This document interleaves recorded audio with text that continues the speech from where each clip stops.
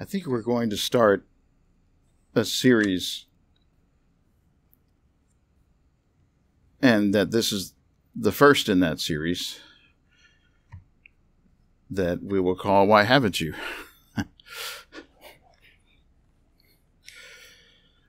Which is the thing. Why haven't you? Not as a way of nagging us, or berating us, if you will, calling us into question or into account. You don't answer to me, and that's not the point. Why haven't you? From the sense of what's keeping you, what's stopping you, what's hindering you, what's preventing you, what's in the way that needs to be removed. From a problem-solving standpoint, we ask, why haven't you? Because you got to identify what those things are if you want to remove them. And I will assume that you want to remove them. The impediments, the blocks, the things that are in the way of doing the work of God, of obeying the Lord, I'm going to assume that you don't like those and you don't want them in the way. So we should think about this.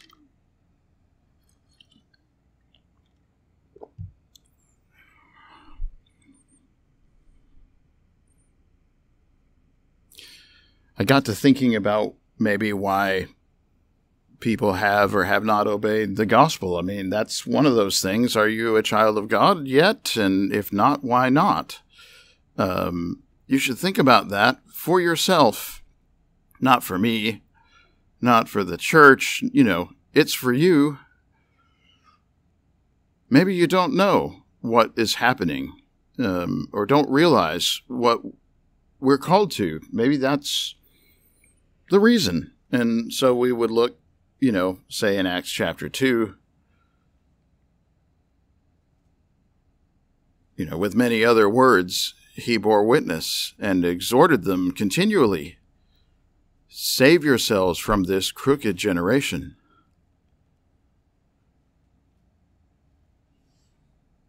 Yeah. Save yourselves from this crooked generation. This generation is crooked. I mean, that's what we're saying. This time is not, if you will, is not a good time in terms of the spirit. It's crooked. There's corruption. There's evil. People have embraced all kinds of things that are an affront to God and His Word, and that's not for us.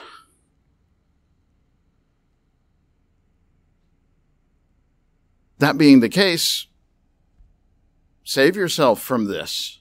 Pull yourself out. The idea is a rescue, Pull yourself out. Grab hold of that life preserver. Don't sink.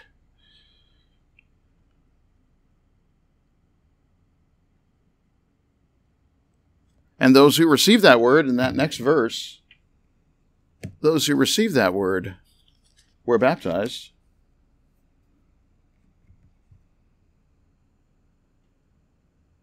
About 3,000 of them at that time, which is a somewhat unusual time. I get it. I mean, everybody who actually believed in God, as proven by the fact that they left their home countries to come to Jerusalem to worship at Pentecost, was gathered, and the word came forth. And yes, in a situation like that, you can add 3,000.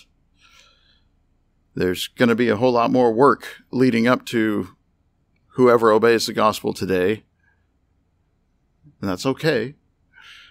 It's not a sign that you're failing or that the word is failing or that times are different. It was an unusual circumstance.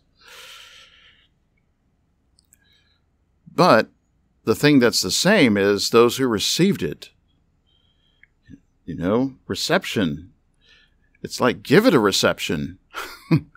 Almost like host a party for it. Do you accept the word of God? Do you understand that this generation is corrupt and you don't need to be like it? You can be saved. You can rescue yourself from it. That's the point.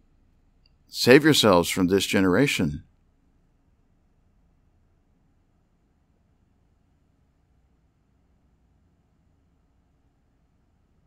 yeah, maybe you don't realize how crooked it is. But I would call your attention to Mark 8:38, where he said, whoever is ashamed of me, Jesus said, whoever is ashamed of me and my words in this adulterous and sinful generation, of him will the Son of Man also be ashamed when he comes in the glory of his Father with the holy angels. Yeah. Are we ashamed of Jesus and of his words, his teachings in this adulterous and sinful generation? This is the place where we want acceptance? The place where we want validation is this generation?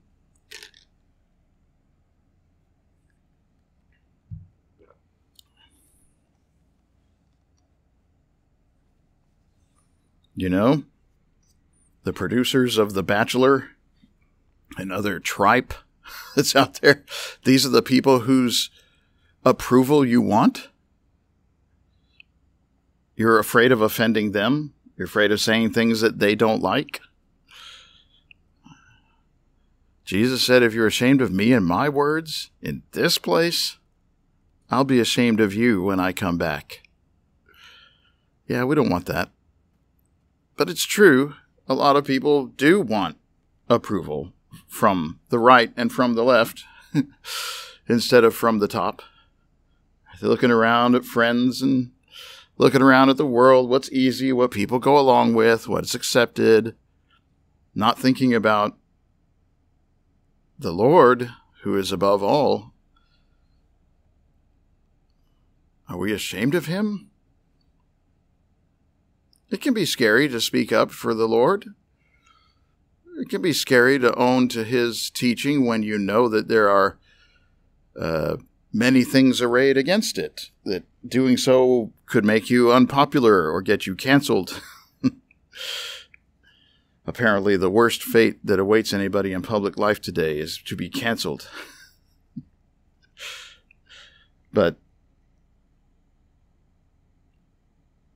I will add to this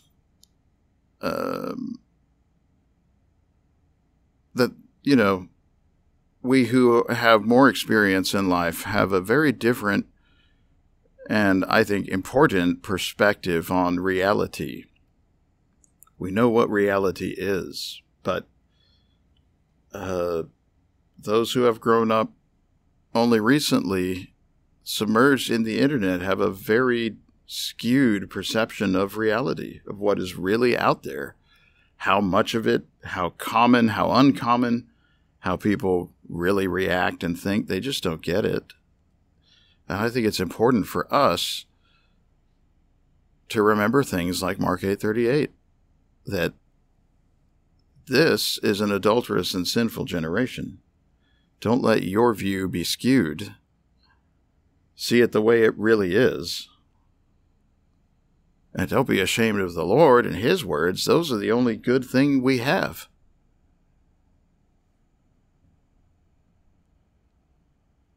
That's why he said what he did. Peter said, save yourselves from this crooked generation. You have to step out. You have to make that choice. Is it the case that you don't know?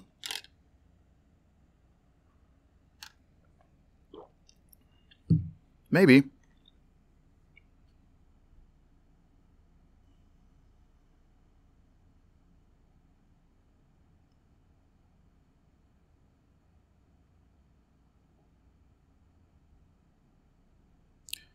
Maybe you think that time is on your side.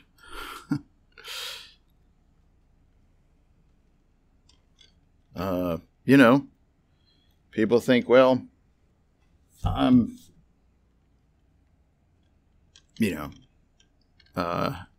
thinking about it. I'm processing.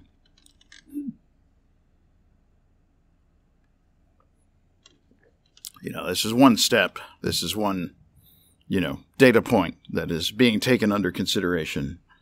Right? That does not portray urgency. And could be a reason why. Couldn't it? The fact is, in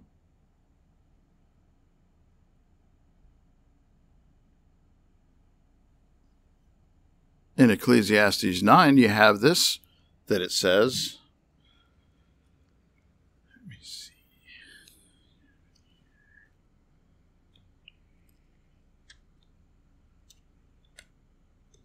In 11, and yeah, I'd even go to 12 on this deal. He said, I saw that under the sun the race is not to the swift, which you would think it were. You would think that the swift is the one who wins the race, but no, not always. The battle is not to the strong. You'd think that strength wins the battles, but no, that's not the case. Ask a commander, ask a general. Nor is bread to the wise. Yeah.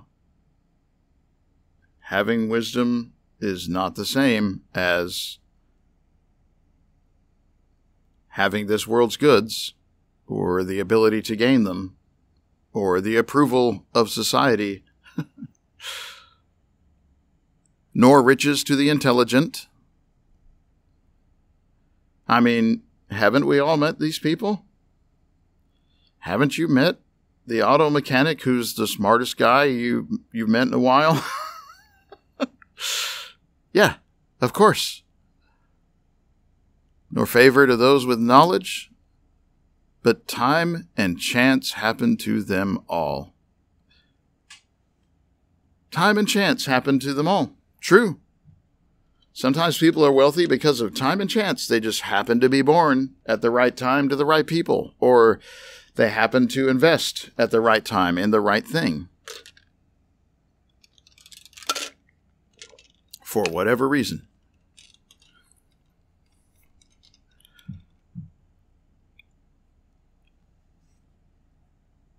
Man does not know his time, like fish taken in an evil net.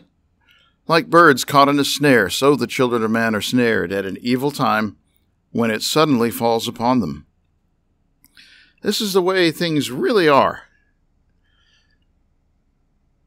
You know, you get to thinking time is on your side, and we've maybe commented on this before, but in our culture in the United States, you know, nobody dies. That doesn't happen. Certainly not today. Everything is about, no, that's not going to happen. There's no embrace of the cycle of life, the turn of events, the eventuality. No, our society just pretends that, no, that's not going to happen. Certainly not today. But no, that's not true. The truth is, nobody knows their time. When it's your time, right? When God calls, you're going to pick up. That's how it's going to be. And it could be in youth, and it could be in old age, and it could be in between, doesn't matter. Fish taken in an evil net. Yeah, the net comes through. The fish don't know anything about a net or what this is, and it doesn't matter how young or how old, how healthy or how sick, how nice or how mean. When the net comes, they're getting out. That's how it is. Same thing for the birds caught in the snare. So also the children of man are snared at an evil time when it suddenly falls upon them. That's the deal. It's always a surprise when you die. That's what I'm told. Everybody's surprised to die. Suddenly falls upon them. Yeah, of course.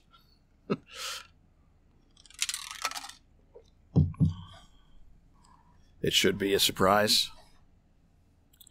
And even for those who think it's not, and somebody did something intentionally, that's not even supported by evidence. I mean, the evidence is that even people who tried to end their time everybody who tried and failed said, I immediately regretted it as soon as I realized that my life was in danger. Every single person who has ever tried it, that's exactly what they say. So no, it's always a surprise. People don't realize what's happening. And the point that we're making here is not to be morbid. The point of this is, a lot of times people get comfortable, like, yeah, there's time. We'll get to that. It's high on the priorities list. But no, that's not going to work. You think there is time. There isn't. You don't know. The fact is you don't know. There's a parable that Jesus told in Luke 12. It is captured, Luke 12, and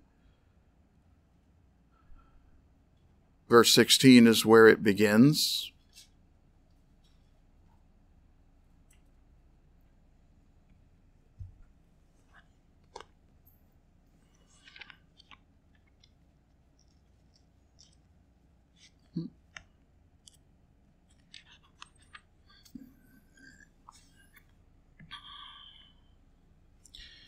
He then spoke a parable to them, saying, the ground of a certain rich man yielded plentifully, and he thought within himself, saying, what shall I do, since I have no room to store my crops? So he's a rich man, and he has more crops than he can store. Nothing to do with all of this money. That's what it means. He said, I'll do this. I'll pull down my barns and build greater, that is, larger. There I will store all my crops and my goods, and I will say to my soul, soul, you have many goods laid up for many years. Yeah, you have ample goods laid up for many years. That's the 19th verse. Take your ease, eat, drink, and be merry.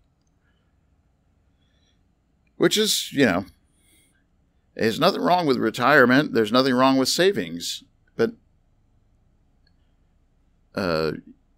that's not your life. And it's not a lease and it's not a guarantee. You could have the money to live for 3,000 years and you're not gonna. That's not the point, right? The point is the 20th verse. But God said to him, fool, this night your soul will be required of you. Then whose will those things be which you have provided? That's foolish thinking. That's what that is. It is genuinely foolish thinking. You're thinking to yourself, oh, you've got plenty. Relax. No, that's foolish if, as the 21st verse points out, so if you're like this, laying up treasure for yourself but not rich towards God.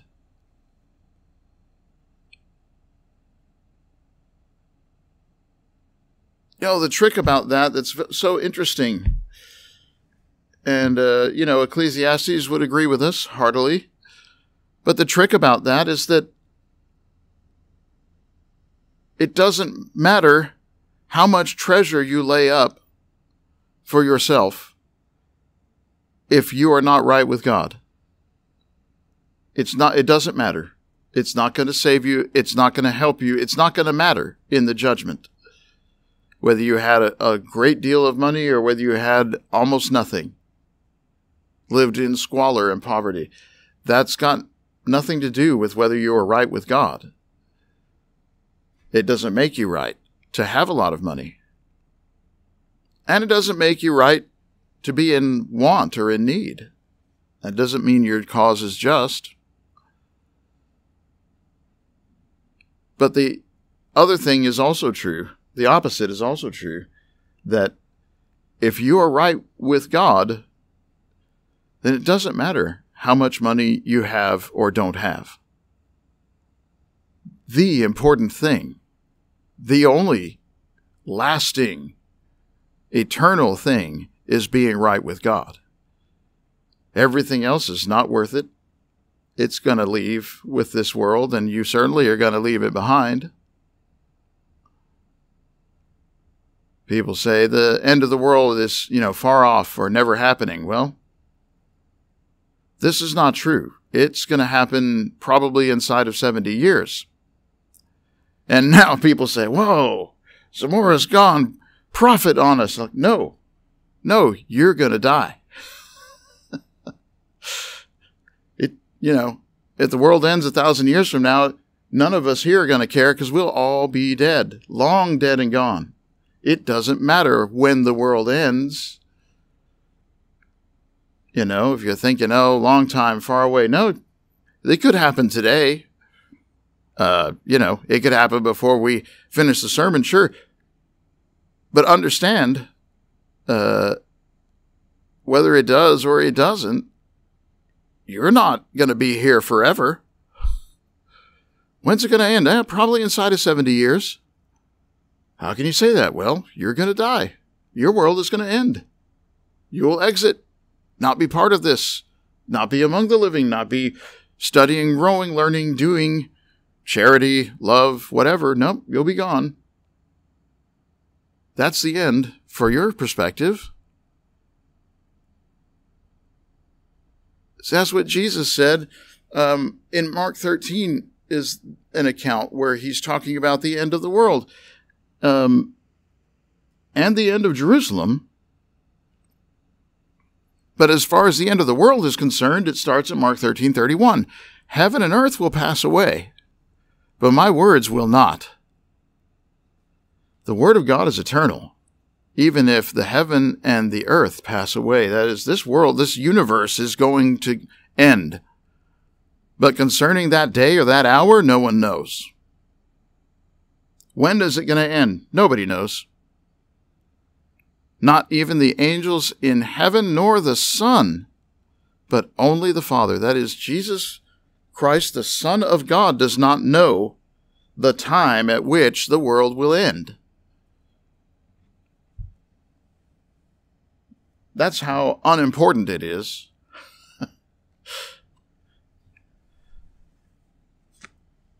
You think about it that way, that's a different perspective, I think.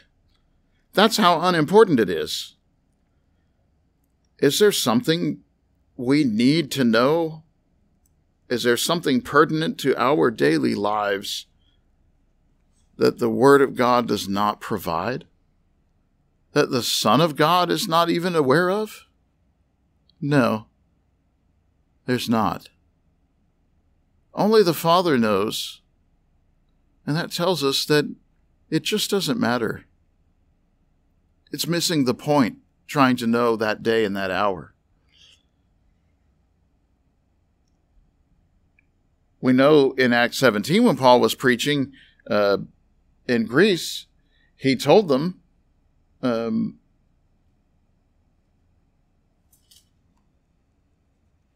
that God has fixed a day. At verse 31, fixed a day on which he will judge the world. It's appointed, it's fixed, it's not a moving target, it's not the Lord kind of sustaining, waiting for the right time. It's set, we're moving towards it. Jesus continued in Mark 13, be on guard, keep awake. You don't know when the time will come. It's like a man going on a journey. When he leaves home, he puts his servants in charge, each with his work. He commands the doorkeeper to stay awake. Yeah, true. Therefore, stay awake. You don't know when the master of the house is coming back. In the evening, at midnight, when the rooster crows, in the morning. You don't know when he's coming back. He told you to stay awake. So what are you going to do? You're standing there saying, oh, it's getting late. I wonder when the master's coming back. Well, did he send a message back saying, go ahead and go to bed, I'm delayed? No? Well, you better stay awake then. Why did he tell you to stay awake? Maybe he's planning to come back at midnight. You don't know. You don't want him to come suddenly and find you asleep.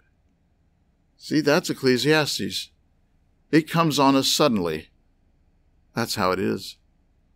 The truth about death, that's how it is. What I tell you, I tell everyone, stay awake. In Mark 13:37.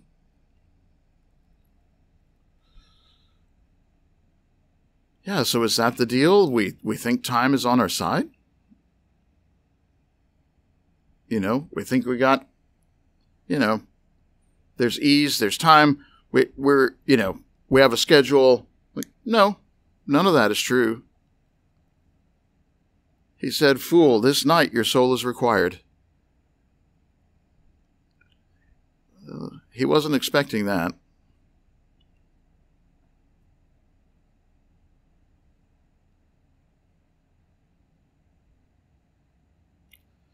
Why haven't you obeyed the gospel? By which we mean not just become a Christian, but also to do right, the thing that you know that is right, that needs to be attended to. Obey the teaching of the Lord, right? Is it maybe that you're afraid of the wrong things? Not the right things? Fear can keep us from doing a lot of stuff. Fear of rejection, fear of displacement, fear of punishment or consequences. These all prevent us sometimes. Maybe that's the deal. But if you look at Luke 12, verses 4 and 5, Jesus said, "I tell you, my friends, do not fear those who kill the body, and after that have nothing more that they can do." What a perspective.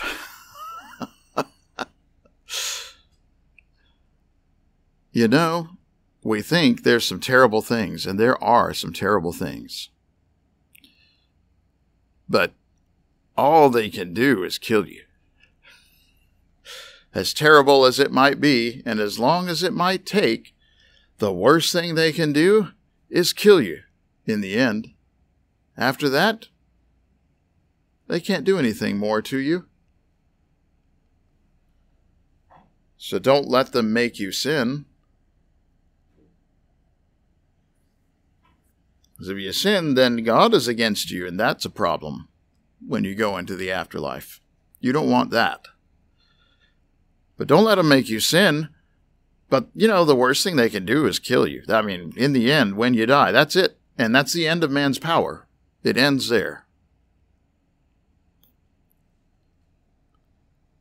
No, on the 5th verse, he said, "I'll warn you whom to fear instead. Fear him who, after he is killed, has authority to cast into hell. Yes, I tell you, fear him." Right. God is the one to fear. If you have to choose between serving God and serving man, serve God. Man might be displeased. Man might torture, maim, or kill you. But that's the worst that they can do. Hell is much more serious. I mean, it's not even on the table. They're not even comparable. It is not worth it. You need to be concerned about God. And the fear, he said, fear that when people think fear is a bad thing, that perfect love casts out fear. And therefore, if you love God or God loves you, then you're not afraid anymore. No, that's not the meaning. The meaning is you have no reason to be afraid when you have perfected your love for God. You can know that you are saved. But you have every reason to be afraid when you are not doing His will, when you are not a faithful child of God. Yes, you have every reason to be afraid. And then people will say, oh, he would never send people to hell. He would never do that. That's what they say. You wouldn't do that to your own dog. But I guess they say that the Bible notwithstanding. They made that up, There's nothing in the Bible that says that's not so. That's just people making their own emotional arguments about it. But no, he said he would. He destroyed the earth in a flood in the time of Noah. He destroyed Jerusalem by the hands of Nebuchadnezzar. There's no reason to think that he won't do it. He said he would. And that is a serious thing. People say, well, why should you be afraid? Well, because you need something to wake you up. Because, again, why haven't you done this yet? Why haven't you obeyed God yet? You need to wake up. That's a real danger. And the lasting one.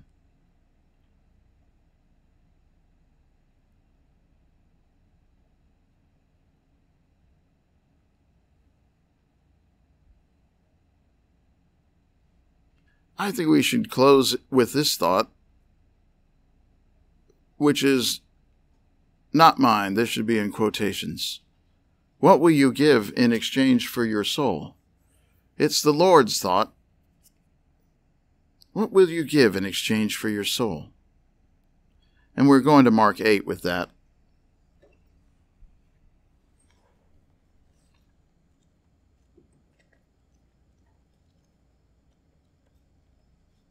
Is there something you think is more valuable than your soul?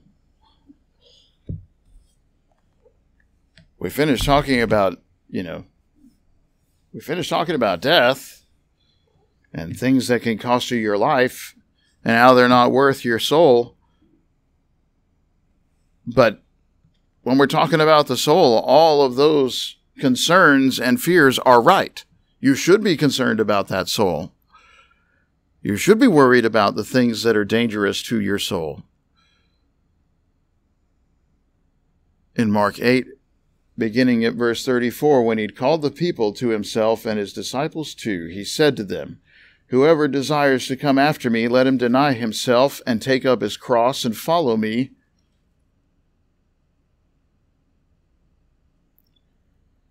Deny himself, take up his cross, follow me. For whoever desires to save his life will lose it. But whoever loses his life for my sake and the gospel's sake will save it. What will it profit a man if he gains the whole world and loses his own soul?" Is there profit in that? There's not. What can a man give? What will a man give in exchange for his soul?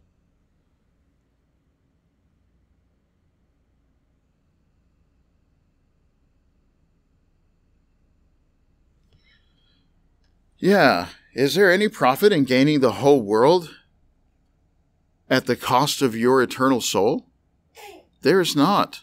All the riches in the world do not add up to salvation. As we said before, it doesn't matter how much money you have if you are right with God. And if you are wrong with God, it doesn't matter how much money you have. The fact is, being right with God is the only thing that matters. Does it profit a man to gain the whole world at the expense of his soul? It does not. What can a man give in return for his soul? Is there something that is worth the price of your eternal salvation? Your eternity in heaven or in hell? Is anything worth going to hell for? The approval of your family, the approval of your friends, your neighbors, this world, this government, whatever. Is that worth it? No, it's not. You need the approval of God, and you get that through his word in obedience to it. And you may have noticed that the 38th verse of Mark 8 is where we started today.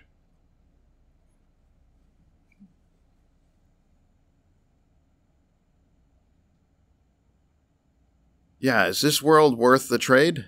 Jesus said, "Whoever is ashamed of me and of my words in this adulterous and sinful generation, of him will the Son of Man also be ashamed when he comes in the glory of his Father with the holy angels." Yeah, it's not worth it. It's not a difficult calculus. That's not worth it. That's not difficult.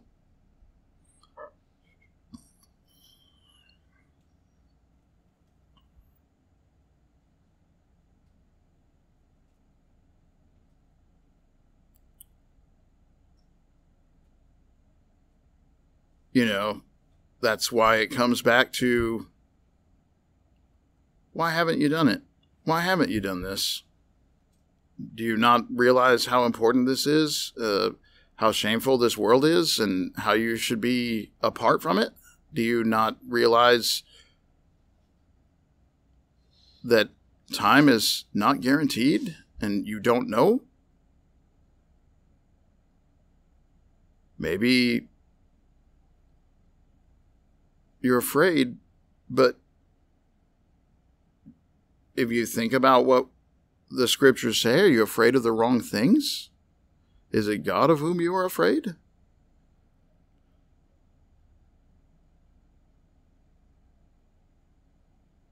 Is there something you think is worth it? Throw everything. Well, there isn't. That's not the case, Reason with the scriptures for yourself. We started out with the idea, in the opening remarks we were talking about, you're not accountable to me, and that is true. In spiritual affairs, regarding your own soul, you are responsible and nobody else. Even my children, they're responsible for their own souls. Yes, I bear a charge for them to do right towards them, to teach them what is right, to encourage and make it possible and conducive for them to do what is right. But I'm not the Lord's enforcer. They will believe or they will not believe, and that will be based on God's word. And I don't want it to be based on me, because I'm fallible and I'm temporary. It needs to be based on God's word, because God will never leave you or forsake you. He will be here, and he will be right.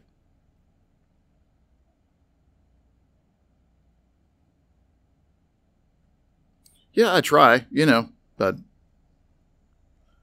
I'm just a man. Sometimes I get it right. Sometimes I get it wrong. But God is always right, and his word is always right. So no, and I don't think the brethren report to me in this place or any place. And if you think that way, then, let's take some time to dissuade you of that matter.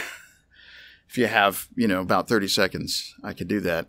In truth, we are answering to God directly. We have to think about our own souls. We have to reckon and be ready for the judgment day for ourselves. Nobody's going to be able to, die for you or instead of you when your time comes. When your time comes, it's your time. And nobody can stand in your place in the judgment and give answer for you. It's you. You made the choices you made. You did the things you did or elected not to do the things that you elected not to do. And even if I love you or your friends, your families, your congregation love you, they encourage you, they want you to do, they can't answer for you. It's up to you. So what are you doing for God and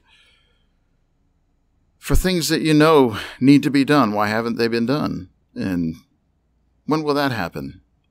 How about today? Today is the day of salvation. If you're not a Christian, become a Christian. Get started. Have the Lord forgive you. Have the Lord be on your side. Have him answering your prayers and a mediator on your behalf in Jesus Christ. It's available. It's freely given, though not free. It's paid with the blood of his Son. But it's freely given. It's available.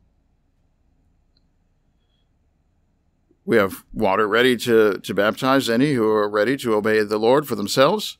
If today you are already a Christian and haven't lived right, repent. Make things right. Begin again to live for God today. Put his things on the forefront. Make that the priority and do it. Why haven't you? We stand ready to pray with you and for you as a Christian. We'll help one another. We stand ready to help you be baptized in the name of Christ if you're not yet a Christian, that you might become one.